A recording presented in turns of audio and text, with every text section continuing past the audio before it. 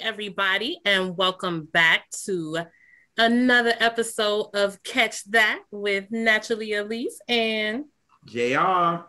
And today we have a guest that we're super excited about. We are hanging out with Mark Chappelle, and why it's so special is he's our friend, very good friend, allegedly. So So just to tell you who Mark is, he's a Los Angeles-based writer, graphic designer, singer, and musician. His mother claims that as a toddler that he was always disassembling record players with a screwdriver, and he still uses every tool to get inside the music. That's some good writing right there. Yeah, I like that. Usually reading about it, sometimes writing and recording it, many times marketing and packaging it, often critiquing or advocating for it, always collecting it. Mark's love of music begins with R&B, jazz, and gospel. It splays outward into the neighboring areas of pop, dance, hip-hop, rock, folk, and the cross-sections between them. Special reverence is reserved for Jimmy Jam and Terry Lewis, Chaka Khan, Q-Tip, Prince, and Joni Mitchell, who can virtually do no wrong. Welcome, Mark Chappelle. Hey, Elise. Hey, JR. Hey. This is great. Please don't take advantage of it. Oh, my God. To make no promises. That's fair. That's totally fair. Oh, man. I probably deserve whatever y'all gonna give me, so let's just, come on. All right. We got this. Yeah, of course. Yes. Of course. Yeah, so JR, tell the folks what we're gonna kind of get into and talk about today. And okay, so if y'all can see what's behind Elise, we're gonna talk about that special album because we know it means a lot to Mark. A lot. And I mean a lot. So we're gonna talk about that and just bug out with him because we know Mark very well. We have a crew, which is our Iron 8 crew. Shout out to everybody in the crew, you know what I'm saying? And we just some crazy music folk that love music down. We analyze it. We know everything. We read liner notes, if y'all can see that. We do all that. And we actually, our first time all meeting each other, we went to Colorado. And what an adventure that is. These people here, y'all, they crazy. They are crazy. I don't know where I met them from, but they are crazy. But I love them because I'm just as crazy as they are. So, you know, watch it. Watch it. Crazy together tonight? Yes, we are. Yes. All together. Together, JR. Together. So since we know we're going to be talking about what you're going to do for me, we kind of want to talk about kind of Chaka's progress to that album. So we know she started with Rufus and all that good stuff, but what do you feel about her, Mark? Why is Chaka a favorite for you? Wow.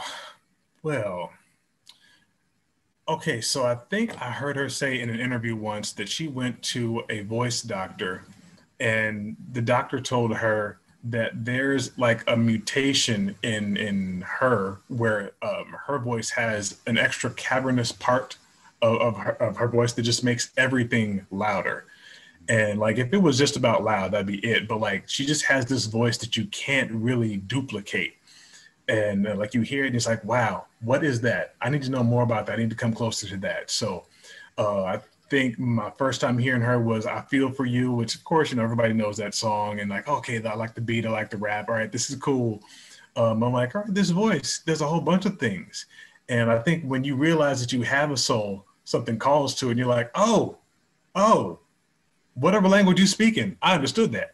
right. So Yeah. Chaka has that for a whole bunch of people. Like, you know, it doesn't matter if you speak English or not. Like, she can sing something from her soul and people in Japan will get it. With her getting with Rufus, because I think me and Sis was talking about this maybe a couple weeks ago.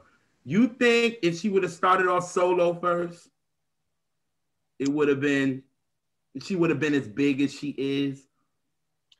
Well, probably. Because what it is when you have a really talented member of any group. People who know how music makes money find out what makes money, and they find a way to make them money. So even if she hadn't gotten with Rufus, she probably would have ended up somewhere. She might have taken a circuitous route to get there. But it's one of those things where she has such an advanced gift and such a unique voice that she kind of carved her own lane. So even though there's artists that maybe like Tata Vega has some things in common with her, once you got to the 80s, most of her backup singers were people who were kind of in her shadow, in her vein, like Vesta Williams, Sandra St. Victor. They had something in common with that. But Chaka came out, and I think she was doing that first. And like, I have to give respect though, because when Chaka was coming up, they called her Little Aretha. So like, if it wasn't for Aretha coming through, like people probably wouldn't know what to do with Chaka Khan. But with that lane being open, now you got Chaka, and she's opened it up for everyone else since then. I think she would have found her way for sure. Okay. See, I had the opposite thinking. I think during the time of Rufus, of just with her being the band, kind of set her apart, and people kind of paid attention to it in a different way, because it was a lot of comp right then of some of of our greatest singers of our time all out at the same time.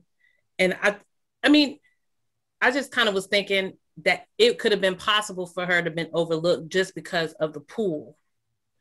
I agree with you there. So like, I feel like I want to split the difference between my answer and yours now. Because when it comes down to it, the first Rufus album was great, but it didn't have like a huge hit on it. It's just kind of like, oh, we like this multiracial band. Okay, the girl singer, she's really good. She's cute. All right, she got the hips and the lips, and all right, cool. But until they had Tell Me Something Good, people weren't really paying attention to Rufus. Right. I don't know if she would have been able to get something like that. I don't know if this is the case, but she did, they did a remake of Stevie Wonder's Maybe Your Baby on the first album. I feel like that might have gotten Stevie Wonder's attention, like, oh, who's this chick doing my song like that? So I don't know if that's how they came around, but finding a way to get the ear of somebody like that who can write a song with her, like Tell Me Something Good, probably helped touch things off. But again, like with a band behind her, probably helped her stand out for sure. Yeah, I'm gonna have to agree with you. All right, you're right. Ooh, we gotta put this down. What? Allegedly. Let me get this notarized. This is yes.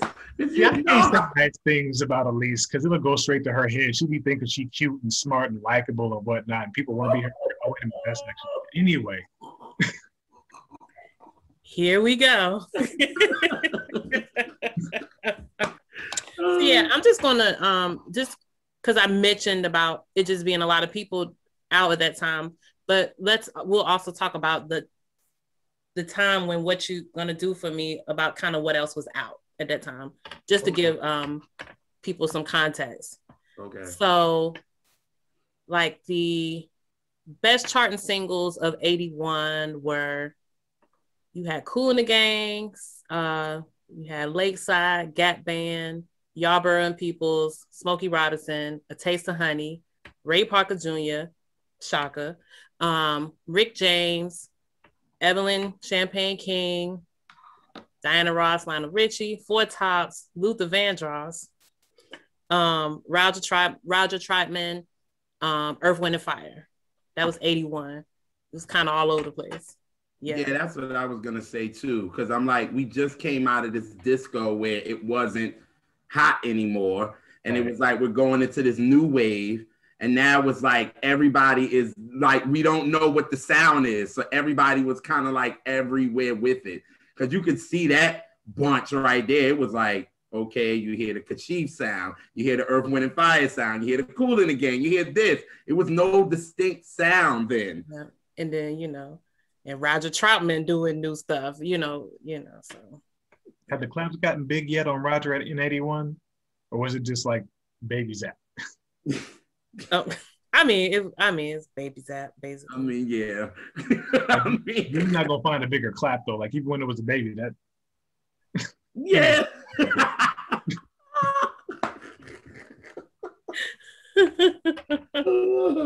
Oh man. So yeah, with that being said, since now we can go on to what you're gonna do for me. So, yeah, Mark, why do you love this album so much? Explain, please, to the people. it's hard to explain, but I've been trying for a minute. Okay. So this is my little theory, right? Okay. So everybody was around for like Michael Jackson Thriller knows it was just like the album. Mhm. But people who were around for a while know that like, yeah, Thriller was dope, but off the wall though. So my theory is that What You're Gonna Do for Me with Shaka's Off the Wall. Now people came through like and were buying I Feel For You like crazy because of the singles and like Through the Fire, great song. Even like If This Is My Night was like the kind of forgotten song, that song is dope. Like When You're Filler and whatnot, your other singers, your Also Rans are that good. It's like, oh, okay, that's great. But What You're Gonna Do for Me is one of those albums where you can drop the needle anywhere and really, really love the song.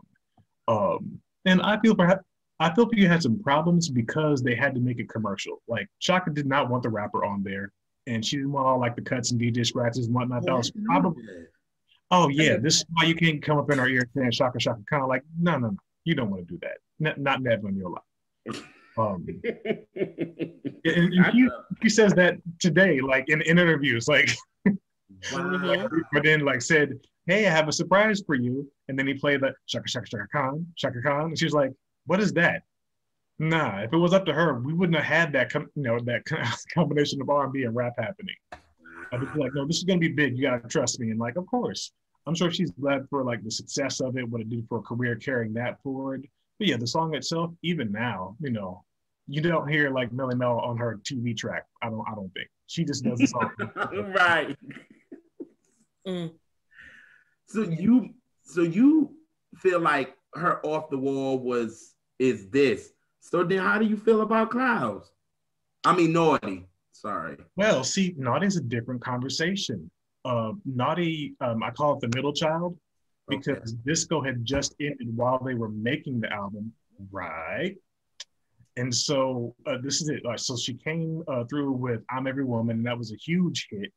Of course, what do they want to do? They want to duplicate that. So they bring Ashford and Simpson back, and it's the first song of the album. It's the first single, and it does something, but it doesn't do the same thing that I'm Every Woman was.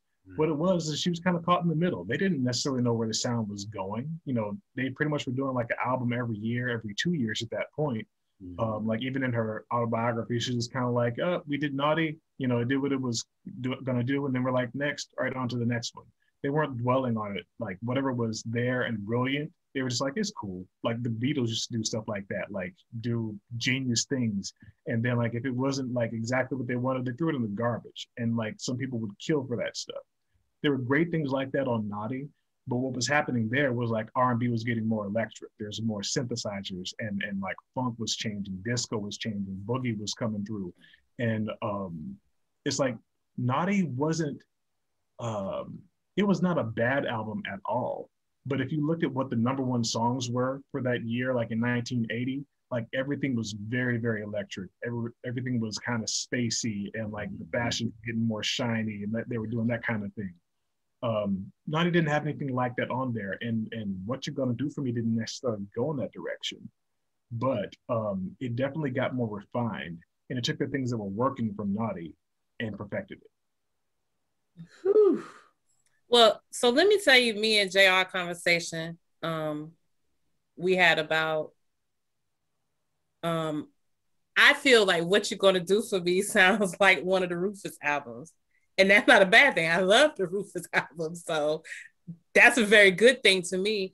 But the sequence of the albums, it kind of felt like What You're Gonna Do for Me came out, and then they tried to find more 80s sound and then came out with Naughty. And then Naughty were like, no, we got to do some more. And then they went back to Chaka Khan. And it's like, well, if someone would have had me listen to him and I had never heard him before, I would think that was the order. Really? Right. And I agree with that because I think, like, I agree with her with that because I think What You're Gonna Do for Me kind of sounds like Master Jam to me. It's like the next thing to me. So like a more mature Master Jam. Yeah. Jam, of course, with Quincy Jones at the helm was very slick, as was What You're Gonna Do for Me. I would say like, okay, now I think we all know that Average White Band was pretty much backing her up for a bunch of these albums. Mm-hmm. So even though they had that sound pretty much on lock, I was like, yeah, there was a certain sheen to it that was there. Like when you're not, well, I don't even want to take that away from them because like there was some badass players. So Yeah. But what you're gonna do for me? Chaka took this very let's say composed arrangement because like all the arrangements were very, very tight. It was really well produced. But she is like the energy behind it that gives it all the soul. Right. So like the band gave her like a nice solid bass. And then of course when you have, what is it, Night in Tunisia with like the players like Herbie Hancock and Dizzy Gillespie. I'm not counting them as part of the band per se because they're like featured guests. Yeah. But Chaka was the driving force on that. Like the way she changed the songs, and a lot of the songs had previously been done by other artists. I didn't realize how many of them were covers. But the way she did them, it blackened them up like, well, basically that's how a Rufus album would work. Like they were counting on her to bring that because they did albums without her. Mm-hmm. I haven't listened to many of the Rufus albums without Chaka. Probably the reason why we don't talk about them as much. Because there's just a thing that she has that if you could just switch her out for some other artist, they probably would. And particularly when they got to fighting and whatnot, because there was some bows thrown. Oh, yeah. Absolutely. Yeah, well, Chaka was not nobody's pushover. So I've actually listened to Rufus albums without Chaka, and they don't really feature singers on those albums. So you're getting the same music. So you're just like, oh, some instrumental Chaka.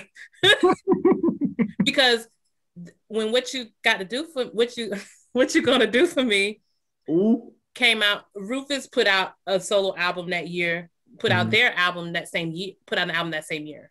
I feel like I should know that. Is it Party Till You're Broke or Seal in the Red? Party Till You're Broke. Party Till You're Broke. Me and Elise was like, were they throwing shade? At least they didn't call the album One Monkey Don't Stop No Show. That's shit. Right.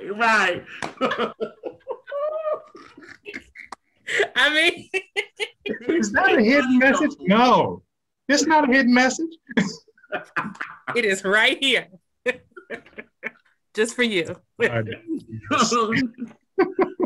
my God. Oh man. So with that, what is your favorites on the album? The hardest question. Let me consult a source. Oh God. Okay, so this is what's hard because I feel like I've played Papillon the most, and that's from like Naughty. So like I have to take that out of the running. What do I play the most? This is what's hard. From Naughty, I play Papillon like all the time. It just stays on repeat because it's just a really feel good thing. Mm-hmm. But with What You Gonna Do For Me, I actually play the whole album. Like the whole album has pretty much equal plays all in iTunes. However, there's something about Heed the Warning, the song that she wrote with her brother. I love that. It just has this driving like thing to it that it's a little bit electronic, which was kind of new wave for the time. That was something that Naughty didn't have. Like that's the kind of thing that comes into What You're Gonna Do For Me. That's like, okay, so the club's like this. We're gonna do a little bit more of this. I thought, I love this song. How come it wasn't a single? And then I started reading and found out it actually was the single in the UK. That's what they rocked with first. Really? Didn't know that. Wow. Mark, okay, dropping jewels. Oh. JR, what's your favorite on the album, JR? I have two actually. I got We Got Each Other. And I Know You, I Live You. Those are my two favorites. Yeah. I love those because Larry Williams is killing those horns. And I'm a horn dude. And the way he's going in on that sax, oh my God. I'm like, The and horn. the way Chaka is blowing on that, doing the. Whew, I was listening to We Got Each Other on the way home, and that joint was sounding right in my car. I was like, oh. Whew. I don't understand why that wasn't a single. Like that song jammed so hard. Like when it comes in with the beat to start with, I'm like, I don't like this. Seems like it wanted to be on a dance floor, and y'all didn't lead with this. Y'all let this sit on the bench. All right, I don't understand. I don't either. Yeah, my favorites, and actually one of my favorite all-time songs is "I Know You, I Live You." It just makes my cold heart just melt, and yeah, it's. Was your heart ever really cold? Oh God. Now you know you was born smiling. Stop lying. See, but then that just proves my point. But then my other song is me and our sis Renee's song, "Night Moves." Why? It's because she sings deep. Yes. Okay, so if you love that song, give me like a side thing to talk about Rasan Patterson's April's Kiss. Let's talk about it right now. What is that look on your face? Oh, no. I'm like, whoa, he went that way. I'm like, okay. No, I said we can talk about that right now. Yes, I'm like, okay. I'm like, because you got to know about the jam. Because I know y'all be in them stacks, in them crates. Mm-hmm. The way he took the vibe of Night Moods, and like, that's my kind of tribute there, where it's like, all right, it's not sampling it per se. Like, you do get the, I love it, though.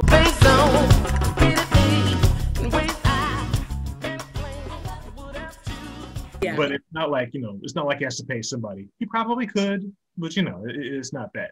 It's like, oh, he understands what made Night Moods amazing. Yeah. And he did a tribute to that. I love that, because that's one of those things you're like, wait a minute. If you don't know, okay, wait, I have to rock to it like that. Fans would understand. Yeah. Yeah, and actually, it's kind of great that you brought that up, because we talked a lot about Rasan with our last guest. So like, no, this is like all coming together.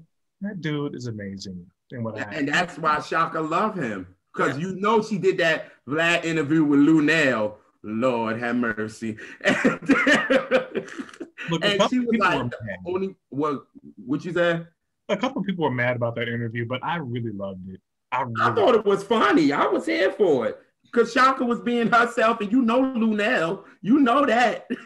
So the thing that I can trust with Chaka Khan is that she's going to say exactly what the hell she means. Yes. And you're going to feel however you feel about it, which you are allowed to, but it doesn't change the thing that she said. And she is old enough and established enough that she can say it with all the bass, all the chest.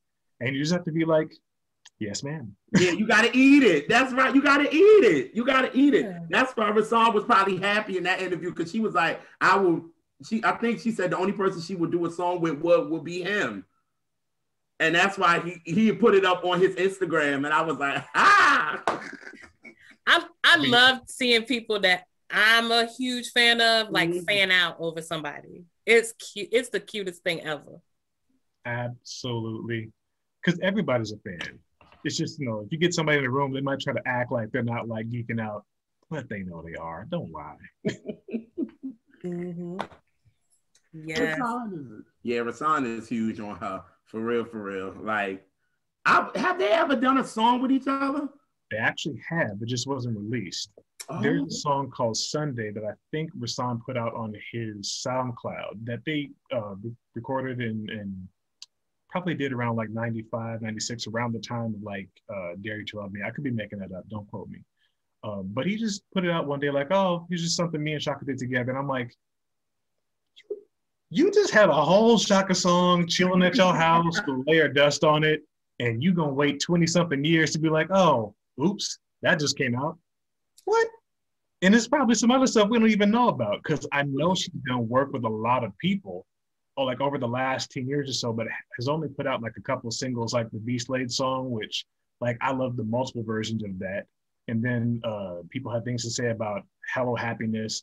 I love that album. I really do. I do too. And see, I wasn't sure what to do with it at first because I'm like, wait a minute, this ain't the Chaka I know. Exactly. And she has switched it up on you a couple times. You should be used to it by now. Don't act right. I don't understand why I saw like people like really shitting on that album. I'm like, how? Like, well, you know, if you just want another sweet thing, there's only one. So you're not going to get that. If you want another I Feel For You, the I Feel For You has been done like none other can be done. It exists. And like, as an artist, it would suck to have to do the stuff that people like over and over and over again. If you want to do that, cool. You know, and if your audience buys it, cool, keep doing it. But if you're an artist like, okay, I want to do this, like I'm able to reach here, I want to do that. How long do you have to keep making the same kind of album people hear before you can branch out and do something else? So yeah, I love What You're Gonna Do For Me. But if the next album doesn't sound like that, I have What You're Gonna Do For Me. Right. And yeah, we talked about this when we talked to Zoe. We said the same thing. Like, people want to keep their artists in a box, but it's like, you have been a fan of me. Trust me where I'm going, and come and see if you like that too. But like you said, you can always go back and listen to. They exist in perpetuity. You can enjoy it forever. Which is interesting though, because now that makes me think about when people will hear an album, maybe listen to it for a couple of months, and then you don't hear about it. It's like 6 months later, that album is old, and you got to put out another EP. Mm-hmm. What is it that where we don't actually cherish albums as long as we used to? Like the attention span for music is getting shorter. Yeah. And I don't know what's going on, because like you can have great music, but people will be like, oh, that's great. What else you got? No, hold up. Well, right. One reason for that is, I don't know, I guess back then you kind of were limited to how much music you could even get at one time as far as a whole album, because you either had to buy it or you had to borrow it, or so when you got it, you cherished it. Like, I think of CDs that I got in the 90s to where I would play stuff over and over, even if it wasn't good. See, that's a point right there, because CDs cost $18. I was half broke at the time, so whatever was on there, we was gonna make that jam. You ain't lying. You ain't lying. So yeah, I think of that. It's just that issue now is too available. It's like, it's one thing when you got 3 choices of things to eat, and whether you got a whole Cheesecake Factory book, but you got the 3 things, you like, boom, book to choose from. Yeah, you gonna savor it because you know. I'm sorry. People don't know what phone books are anymore. Yeah. Can you edit that out so I don't seem old, even though I'm old? But it being in that digital space and not tangible, you don't cherish it the same. It's more disposable. And that's the case not just for music, just consumption of everything. Yeah, this is true. So streaming is really nothing special anymore. In a way, yeah. And if you, I mean, it's almost like dating too, because like if it doesn't work out, you can swipe and find somebody else. Oh, that doesn't work out, swipe and find somebody else. People do that with music. So like, even if I like this, if I get bored, I'll just swipe and find something else to listen to. People are not used to going back to like, oh, wow, I still like this song from 2015. They'd be like, wow, that is so old. I wasn't even in high school then.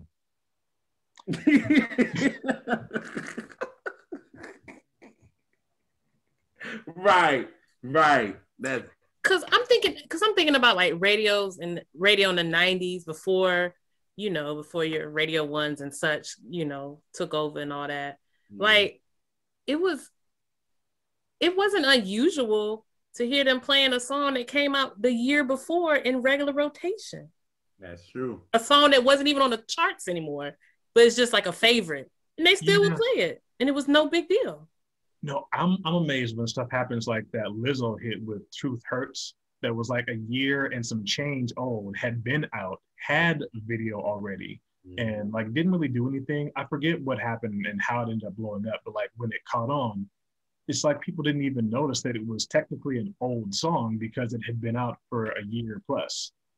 I mean, but if the music is really great, I know tastes change often, but they're essentially trying to hit the same spots. Like I was talking about it, like grabbing your soul, that's really like the goal. So if it still can do that, it's still relevant. Mm-hmm. I can agree to that. Yeah. I can agree to that. But what happened with her is not a common thing in the music industry, especially not for Black artists. Well, what do you mean what happened to her? Because so many things have happened. No, that a song was able to cook that long and still blow up. Oh, yeah. That's amazing. Like, I would love to see it happen again, but I know to keep my expectations low. Yeah. Okay. You don't get, it's very rare you get the slow burn artists anymore. No, they're still there, but I mean, as far as mainstream and pop culture wise, like, oh yeah, like, I don't know if there even is an A&R department anywhere. If there is a label, it's all everybody doing their own thing, independence, and it shows. It absolutely shows. Yeah. Oh yeah. You know, RCA, Universal, I think Capitol, and then I don't know if there really are any majors really playing anymore. Like, it's everybody's kind of independent now. This is sad. So with that being said, in this album, you know, What You Gonna Do For Me, right? And we looking down like Chaka's like hits. Chaka don't have a lot of big pop hits. I did not know this though. Well, she doesn't. However, I think Through the Fire was huge. Yeah. And I mean, that's a hard song to sing. I went to a Chaka show once where she didn't do Through the Fire or I Feel For You. And can I tell you, I was really relieved. I love those songs, but after all this time, I want to hear some of the other great things she's been doing. The great thing about Quarantine is that she started doing those. Like, for the fans that love those songs, it doesn't have to be the big pop hits. Like, everybody knows Ain't Nobody and I'm Every Woman. They're such huge hits, she doesn't really need to have a whole bunch of them. But she still has to work because she's a Black woman. So yeah. But because when I saw her, she did the only one of those like big songs was, she didn't do Through the Fire. She did Can't Nobody. She did Ain't Nobody. That's the only like big, one of those songs. Everything else she did were, I mean, to me, they're popular songs, but to everybody else, it's an album cut. But I'm just like, oh shit, Well, this is the thing, like, Ain't Nobody, I'm Every Woman, I Feel For You, those are the songs that everybody knows. So if you have to sing in front of a crowd, it's going to get most of the crowd going. That's cool. But the things that made them love those songs, it's not like those were the only songs that had that quality. That's all through her discography. Like, that thing that Chaka can do to a song, like, she was taking other people's songs and making them do what they do, like Aretha would have. Like, Aretha would Aretha-fy a song, Chaka-fies it. I agree, because I think what she did with We Can Work It Out, how she opens the album, I love it. That's my favorite version, to be honest with you, because I don't like the Beatles version at all. So just saying. Yeah. And then I do like Stevie's. Stevie's is cool. You know what I'm saying? Stevie's is cool. But the way Chaka did it, it was like, this is how you open an album. You know what I'm saying? And even in the remake, like, this is how you do it. And she bodied it. Like, I have to listen to that a couple of times before I even go to What You Gonna Do For Me, because I love her version of it. I think she bodied that. She Chaka'd it. For real. All I have to say about that song is I've always thought that it's a crime, dirty, dirty, dirty, dirty. How's it the way she says that makes me want to slap somebody who's near and dear to me?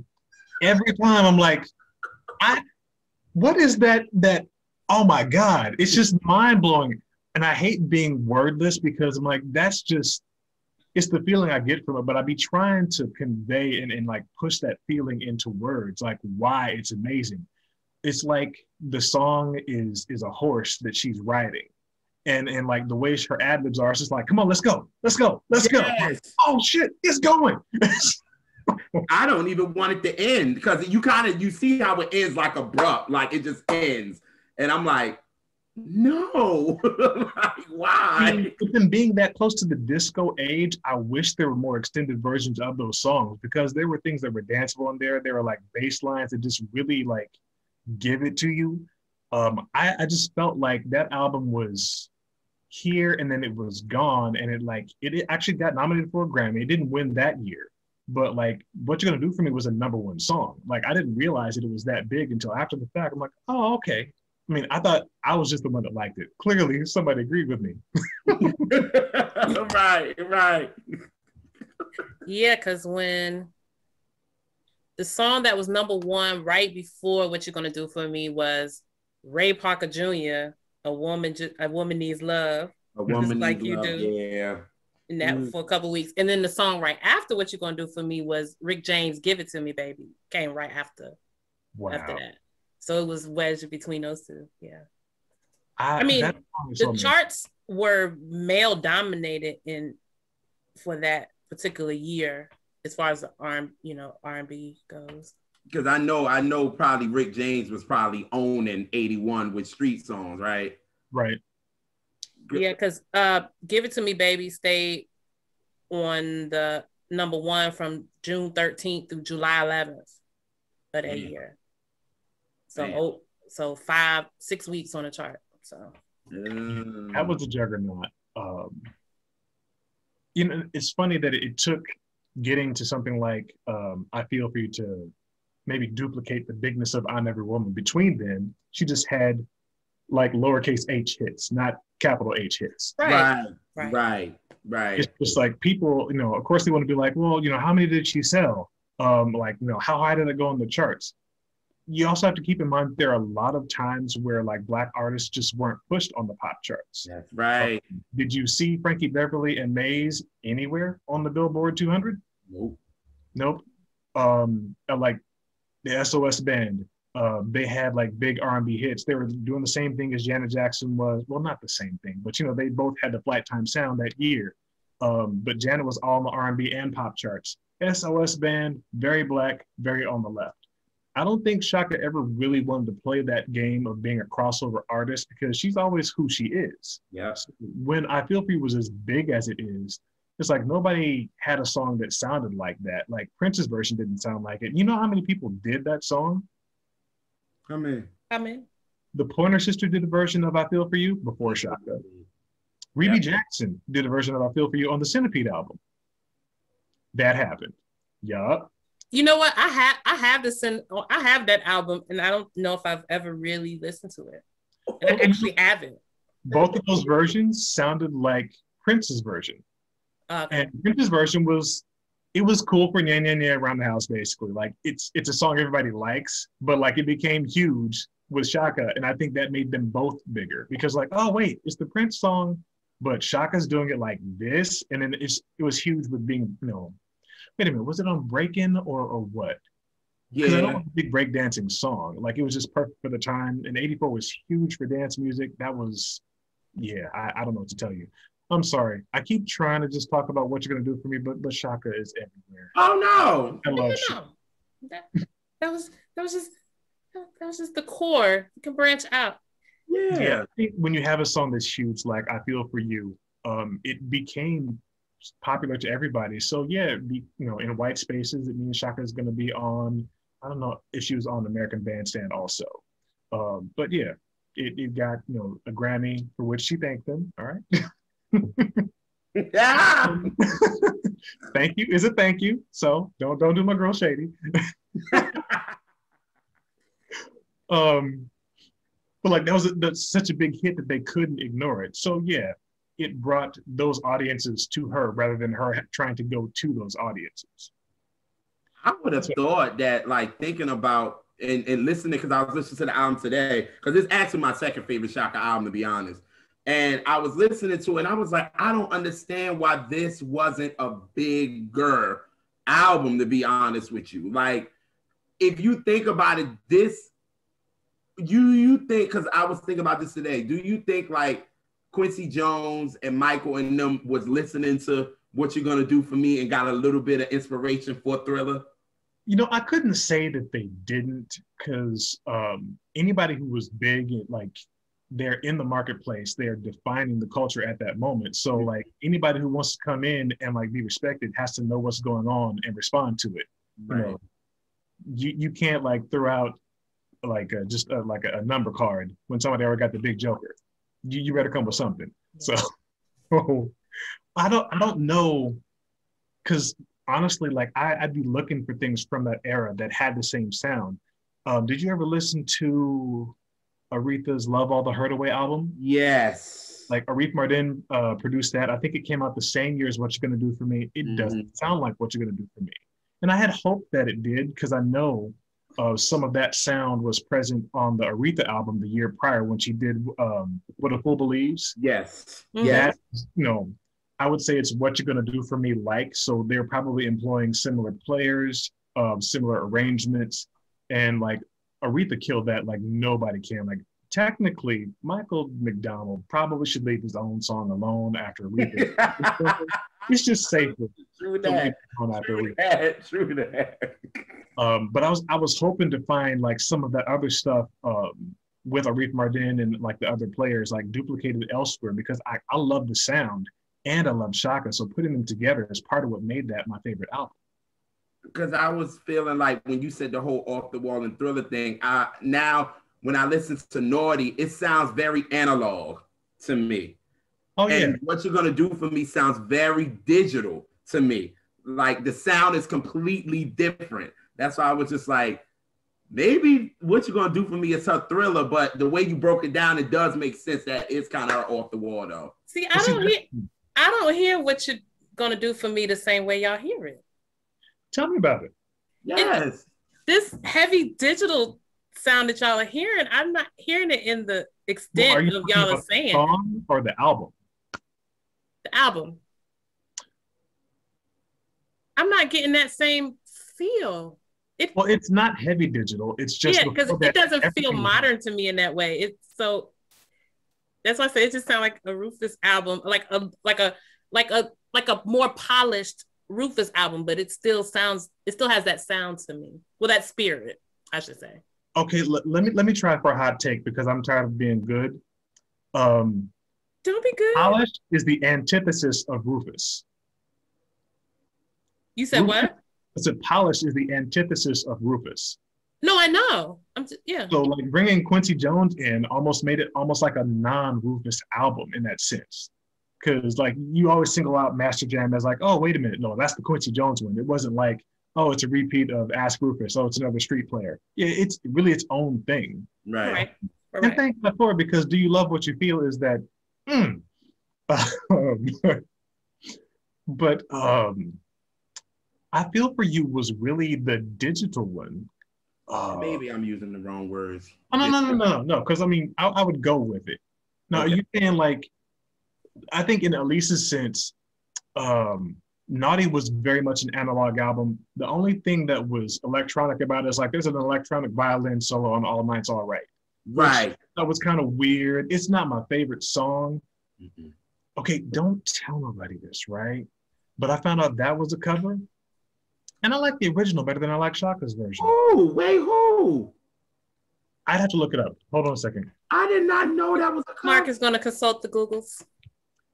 Yeah, I'd be What? Yo, I did not know that. Wow. The thing, that electronic violin, I was not here for it. But no, the original thing that, okay, see, the original artist was Honey White and the Nightman. I don't know who that is, but if you find that song, like the original version on YouTube, it has things that came together better for whichever vocalist they had. I think it might have been a white woman singing. I don't even remember, honestly. But I just know I like the general composition of that better. But with Chaka, it's like, this seems like the violin wasn't like, it wasn't working with her, it was competing with her. It's like Chaka's voice is kind of like a horn. And it was kind of like, okay, I don't know what to do with this. It's occupying the same frequency. It didn't work for me. Now, she brought the vocal like she should have. I think if we were in the area of remixes, that also could have been like an amazing song if it were worked differently. But I don't think they did that then. It's just like, okay, we came in, like we had the charts, we played it, we did the take, maybe we did a couple vocals, and that's done. There was no remixing, like, not like now. But dang it, I don't fuck out what you asked me. What the hell? No, I would say because I think you was answering the least because you was like about the whole analog and digital thing and how Naughty sounds very analog. Sorry, yeah, that's what it is. So there wasn't that much, there weren't many electronic instruments on Naughty. Like everything was very analog. Yes. What You're Gonna Do For Me started to bring that in, but in a way that like Off the Wall does, where it takes those things and does them very soulfully. Whereas I Feel For You was like, yeah, there's electronic instruments, there's like scratches, there's DJs, there's big beats and drum machines, but it's commercial on purpose. And I think Chaka tolerated I Feel For You. Um, there's a song on there called My Love Is Alive, that's a cover of somebody else's song. And it's a very soulful song. Mm-hmm. I feel like Chaka wanted to do that in more of a way that you would have expected on a Rufus album or one of her previous albums, because she likes soul music. It's like, that's how she works. But they took that song and they just made it very 1984. And just production wise, I think they took their song and did what they wanted to it. And she's like, look, just cut me a check. It's fine. You know, I just want to sing my song. Y'all do whatever you got to do. Cause like, she would sing the songs, do albums, and would keep it moving. I think there's like 2 years between I Feel For You and the next album. Otherwise, yeah, she was just moving all the time. That's what me and Elise was talking about too. It seemed like, I was like, Naughty had just came out in like March of 80, and then you bring out What You Gonna Do With Me in April of 81. I'm like, damn, you didn't even let it breathe. And Chaka Khan came out in 78. Right. I mean, it wasn't just 78, 80, 81, yeah. But then she came out. Khan's albums were coming out at the same time as Rufus. So there was definitely no breathing. She had 2 record labels like hawking her for like, okay, you know, be in the studio doing this, be in the tour doing that, and she's raising kids at the same time. I'm glad Mama has her good sense today. They tried to kill my girl, and I don't appreciate that. Yeah. Mm-hmm. That's rude. Rude, just rude. Very, so nasty, so rude. Oh God. So, but we didn't even talk about our worst though. Our least. Oh, I'm gonna ask. Just get it over with. Let's go. Come on, let's. Yes, Mark. Wait. We made ask Mark last. What's yours, Elise?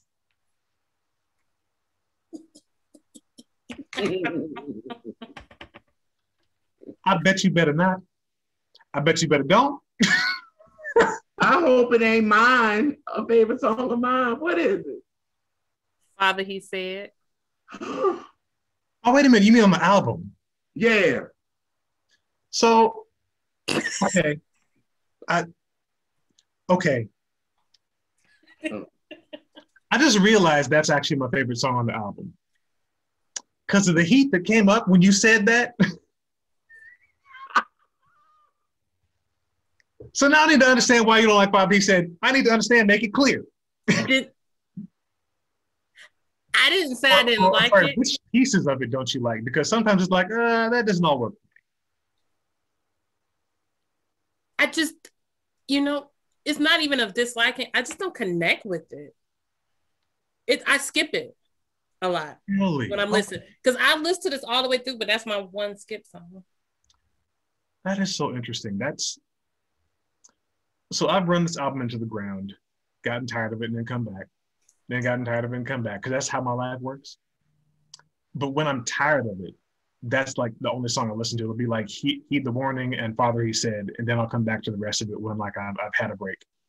That's amazing though. I'm gonna ask you more questions about this. I do love Heed the Warning. Huh? There's so many great songs though. Like I actually wonder, like, this is a good question, like why people don't like certain songs. Did you want to do yours, JR, or what? What's yours, JR? Junior? And the melody still lingers on. I'm not gonna cry on camera. I don't, yo. I don't. I'm gonna be strong. You ain't gonna break me with this bullshit. You know what? Cause you a hateful. I don't like the beginning of that song, but I like the rest of it.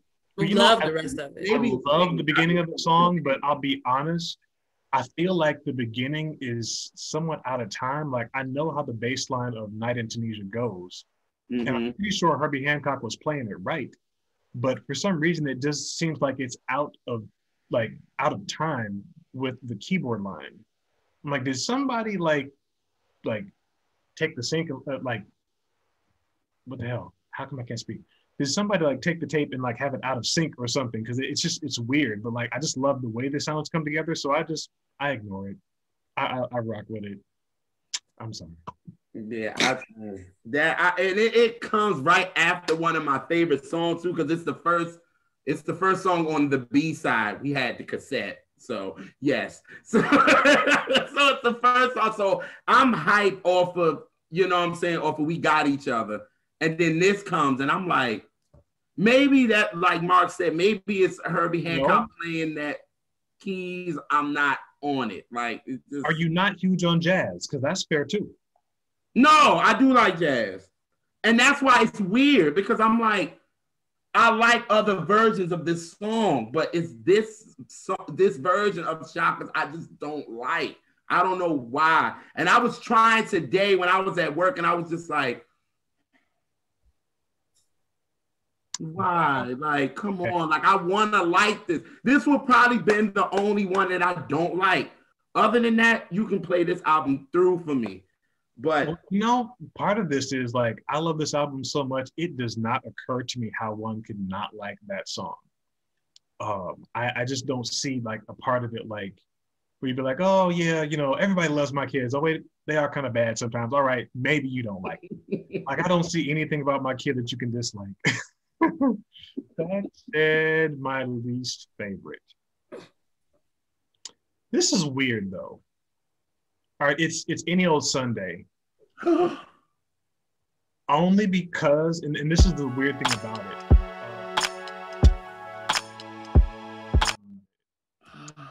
It's the slowest song on the album. I actually clocked the tempos of every song, and it's the slowest song on the album. So like, you get, of course you did. I Live You, and like you're doing this, you're up, and like all of these songs are rhythmic. Like she's in it. And like I get to, I'm like, okay, I wasn't ready for a nap. I guess, all right, fine, I'll two-step with this. But usually I skip it because I don't want to come down. And it's the downest the album gets. Okay, I can understand that. So what I usually do is I move it somewhere else in the track listing. Like I can listen to it towards the end. Because like if it comes right after like maybe right before I Know You, I Love You, the reprise, like that's already kind of like, without you I stumble. It's like it's all chill and whatnot. Yeah. Like, so if I'm in the chill mood, or maybe like after night moods or something, I usually don't want to stop and take the time to listen to Any Old Sunday. It's like the wise grandma that always has something good to say, but you're like, but grandma, I'm outside playing. I don't want to stop. And the other thing is, like, I feel shady saying that because I met the writer and got to have a conversation with her. The McCrary's actually did that song first, and they're related to so many people. And so, like, I was at something, well, like, you know, my friend is married to one of the McCrary's, and I'm like, I'm at a table, and this woman introduces herself as, I think it was Linda McCrary that I was talking to. Mm-hmm. And I was like, well, I had to like take my starstruck and pull it down. Like, all right, you're talking to someone who wrote a song on what you're going to do for me. Do not freak the hell out.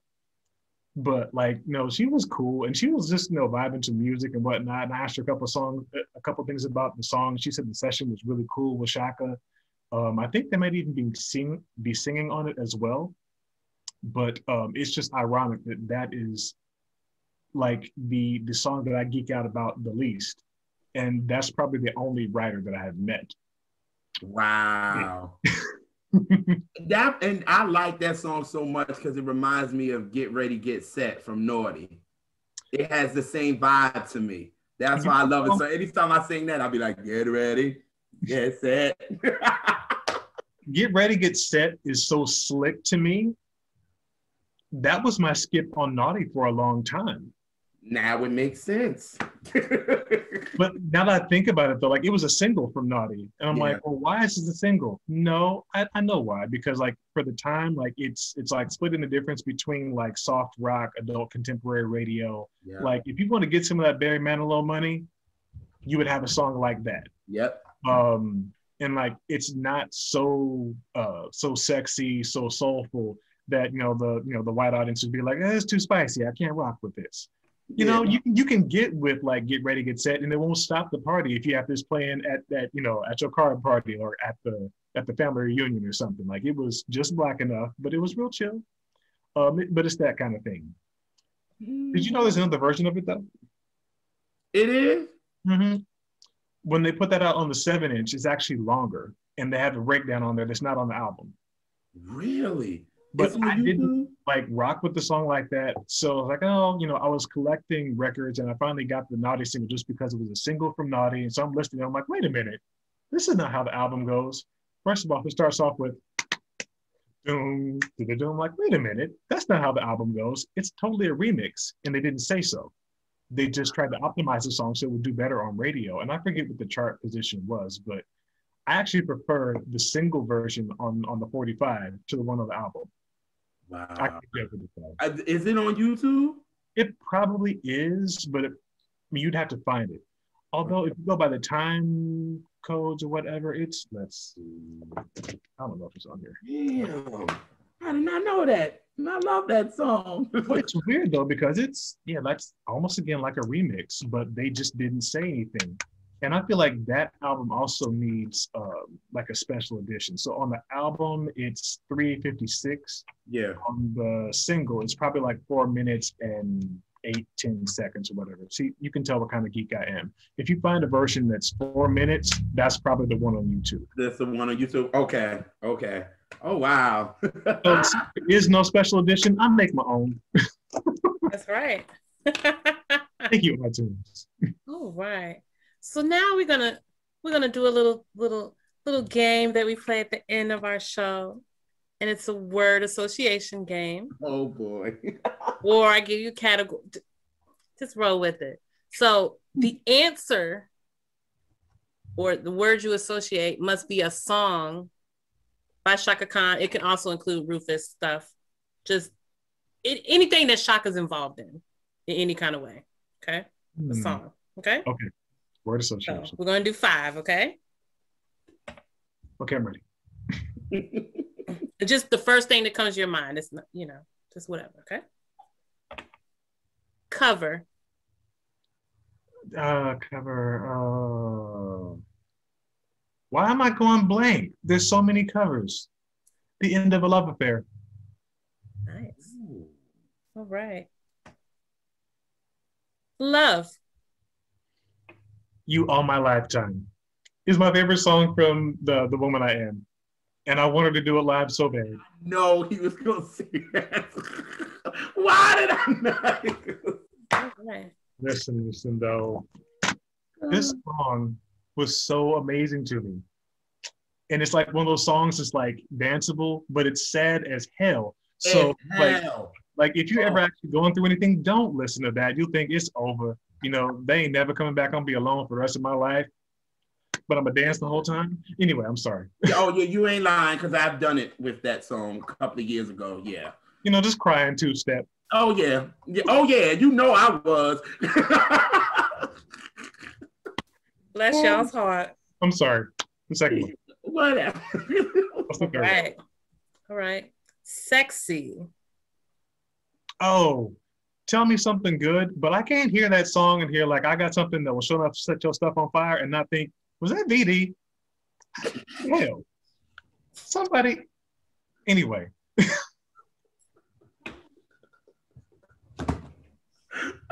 gotta love Mark. I swear to God. Get your friend. Get your friend. Can't say I know the guy.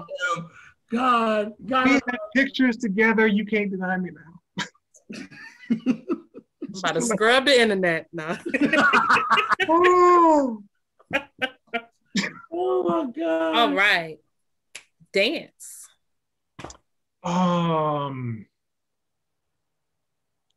Life is a Dance, which ironically was a song that was too slow for me to dance to.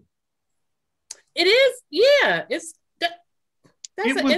was a jam. Like it was not a slow jam, but like it was a different. Like of a groove. Yeah, you know. Yeah. I'm trying to think of what they did to that song on the Life is a on that. Okay, so As far as that remix project, yeah. I think in honor of Chaka, I just generally don't acknowledge it. She did not sign off on that. She did not want those remixes.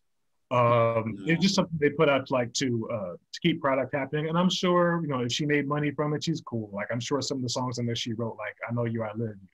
And I do like the way they remixed Slow Dancing, but in general, just that period of house music, I wasn't in love with. It was too slow. Yeah. And yes, just Chaka wasn't in love with it. I'm not in love with it. So like I think I have some of the remixes, but I don't acknowledge that. That's Warner, and I still have beef.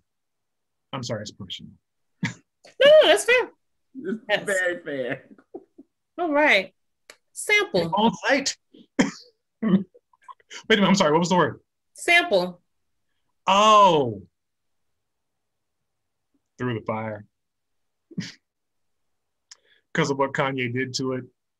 And you know, it's probably still on site with Chaka, because she's like, anytime they mentioned that song. Did you see any of the interviews she did recently promoting the fact that they did a reissue of the greatest hits part of Epiphany? No.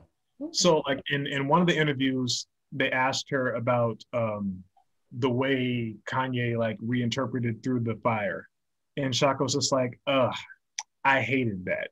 And if I'd have known he was going to do that, I wouldn't have okayed it. And I think the interviewer was just like, oh, okay. You know, it's like, but again, that's no new thing. Like she said that before. Yeah. But someone else asked, and Chaka was just kind of like, you don't want me to answer that, and moved on. I don't love the original. I don't love Through the Fire. Yeah. You know, I didn't like slow songs for the longest time. So there was a whole bunch of Chaka that I didn't come to appreciate until I got older. Now, the technical ability for her to do a song like Through the Fire, the way she did it, and then like can't nobody hardly come behind her. Like I think Kelly Price did a respectable version of it, like because she had the range, but like even hers can't replace Chaka's. It's amazing. And then hearing that Saida Garrett actually did the demo on that. And she's like, oh, yes, like I think some of the things that she's saying, because she's like, oh, this is for Chaka, I know exactly what to do. So that's why on the demo, she's singing Through the Fire the way Chaka would, instead of not Through the Fire. Because they tried to fix that from the demo. She's like, no. If you're singing this to Chaka, it has to be this way, because she knows how Chaka does a song. Right. It was amazing the way she did it and the way it came out. But I heard that song so much in 1984 and 85. I really never need to hear it again. You sound like me. Do it in concert, I'll be like, thank you. Like, it's a beautiful song, but it's been 30, 40 years. I'm good. Yeah. And it's not so much that I don't like it or I don't get it. It's that reason. It's 80s, big, cheesy. And I'm like, I just had a certain amount for those songs, and that wasn't it. Listen, though, if I can go back and I could have turned Stronger Than Before into what Through the Fire became, like, I don't know why that song wasn't a single. It's like the Through the Fire that nobody knows about that's hidden on that I Feel For You album. And if people heard it, they'd be like, oh my God, what is this? Mm-hmm. But they push Through the Fire so much. Yeah. It's like, ugh. And I ain't got to hear that song ever again. I don't want to be like, oh, that song is trash. It's not. It's just no, it's not. It's been played to death. And like, again, I love what it did for her. I love the way she did it. It's a beautiful song, but I just never need the place that it occupies in my life. And Stronger Than Before, it does for me what Through the Fire does for everybody else. So hey, everybody's happy. That's it. Well, shady parts of this and be like, see, that's not a real Chaka fan. I know both y'all do. Nah. So with you knowing now that Chaka is being nominated in the Rock and Roll Hall of Fame, right? Mm-hmm. How do you feel? Do you think she's gonna get in this time? I think that the Rock and Roll Hall of Fame has a problem with anybody who's not a technically rock artist. Mm-hmm. And they bend and shape the rules as they want to. It's usually, I feel like it has less pushback for white artists, but that's just like a fact of America, basically. Yeah. She's been nominated for the last 6-7 years. I can't help but think that every time Chaka hears that she's been nominated for the Rock Hall of Fame, she gives you one of these. Okay, thank you. Because I think it's like if there was a big push on her, they were doing a big documentary or something. I hope Dionne Warwick gets in because she is definitely having a year where people are just like, looking back into her career again and realizing, oh, this is why Dionne is amazing. So it's not like she's never deserved to be in the Rock and Roll Hall of Fame because really it should just be the Music Hall of Fame with the people that they're honoring. It's not just rock. So it can't just be white. It can't just be like a certain type of people. It's just learn to share people. Like I'm telling you. Sorry, a little angry.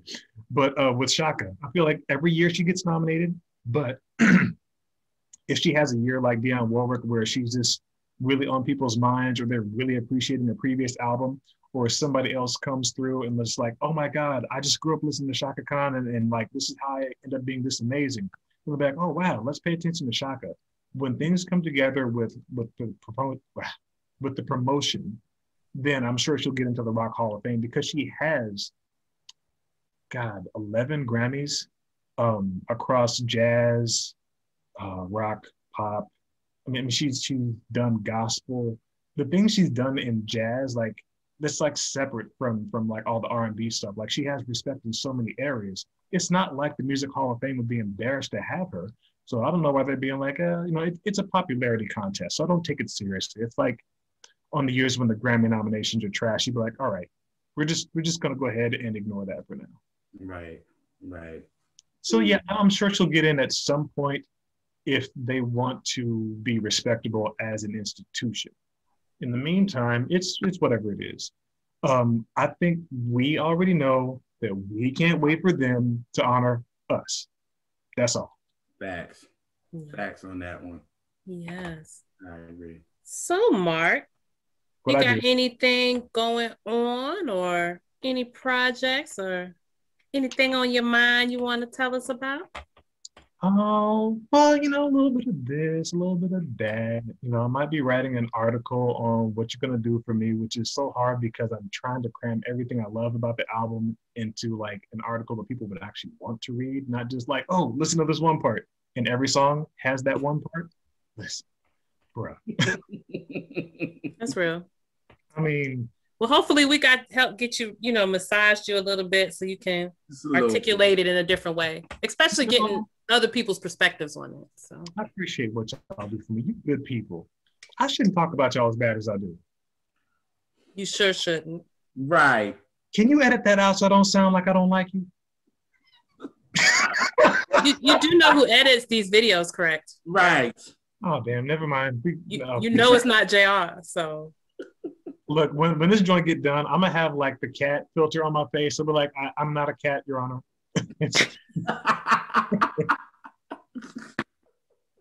You're fired, dude. No, but tell people where they can find you if you want to be found. Well, on Twitter, you can find me. I'm always on twitter.com/Mark Chappelle. That's MarkChappelle, like Dave Chappelle, but it's Mark. You might be related. I don't know. It's okay. I make my own money. Anyway, there's that. Or you can go to albumism.com, and I've been writing there for the last maybe 9 months or so. I love it so much because all the geeky stuff that I want to do on all these artists, I'm getting a chance to like go through and just like explore. Like who have I written out about so far? Tina Marie, Theory. I was just about to say that Groove Theory. Oh, of course. Gosh, I spent so much time with these, I kind of forgot. Oh, Layla Hathaway. I love Layla Hathaway's music. And I felt like I want to evangelize her because after all this time, she's still an underdog. How do you do that with 5 Grammys? Amazing. But yeah, I'm writing things about Chaka this year, Lisa Fisher, SOS Band. There's a whole bunch of people that I just love, and I get to geek out about them and dig into like what makes those albums great. And so far, it seems like I'm fairly good at making it clear. It just takes a lot of time. So please read the articles, enjoy, comment on them, tell me about them. I love talking to people about music. So like, yeah, if you're like, yeah, I love that, or no, I hate that. I actually want to hear both of those opinions. So yeah, come see me. Yeah, some of your friends were very encouraging and helpful on your. Yeah, but if only they were cute, it'd be great. What? What are we talking about? I don't understand. Oh, But before you started writing for them, it just felt in my heart like that was the perfect place for you because of how you think about music and just the way your mind works generally. Like, I was like, that is a beautiful merging. It would have been great if you had helped me out with the initial pitch for that. No, But no, I didn't need you because I was born knowing how to pitch an article to an outlet. So if you need some help, you can come to me. Oh, wait a minute. Am I lying? I'm sorry. Yeah. Thank you so much for the help. And yes, you're cute. I was being too nice the whole interview. I had to insert some Eliseness in there. I know. Keep it authentic. It's part of what I love. So are they gonna have you write something about Luther soon? That could happen. Let's see about it. Oh boy. So look, I tend to write about artists that I absolutely love, not just artists that I respect. Catch that one. Catch that. Catch that. That's our catch that moment. It came all the way at the end. Right. Oh man. But yeah, thank you for coming and hanging out with us. We were so excited about it. Yes, we were. I'm honored because again, like you had Keith Murphy on here and then you had Zoe. And so like, it doesn't matter what happens. I'm really going to be feeling myself for like the rest of the year. You're going to be able to tell me nothing. Like, can we now? Mark, you can, I was on Catch That and Zoe was on there, right? You seen Keith, right? Okay, I'm just saying, because like you can you can tell me Nathan. Yeah. They just had, do a little something. Zoe or whatever, or just a little something. Murphy, Yeah. Trina Broussard. Whatever. You don't invite anybody on here who's not like a huge music fan. So like I feel like I'm in great company with y'all, period, let alone everybody else. So this is great for me. Like I'm super honored. Y'all actually are a big deal and people are just beginning to find out. So let them catch on, hurry up.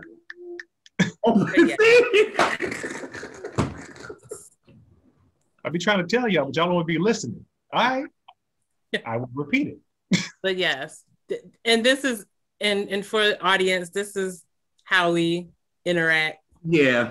I feel like I was on my best behavior. Don't leak the other video of when we really clowning. All right, insert record scratch here. But yeah. Yeah, and I'm so glad that like you didn't invite any of the other INA crew because the more of us is on the Zoom call, the ridiculous is going to get. It's a word. It is now. It's going to have a red squiggly line underneath it, but I'm going to use it anyway. Yep. But yes, thank you again for hanging out with us. And we'd like to thank our audience for rocking with us once again. So we will see y'all on the next episode of Catch That with the R&B Representers. Hey. Hey.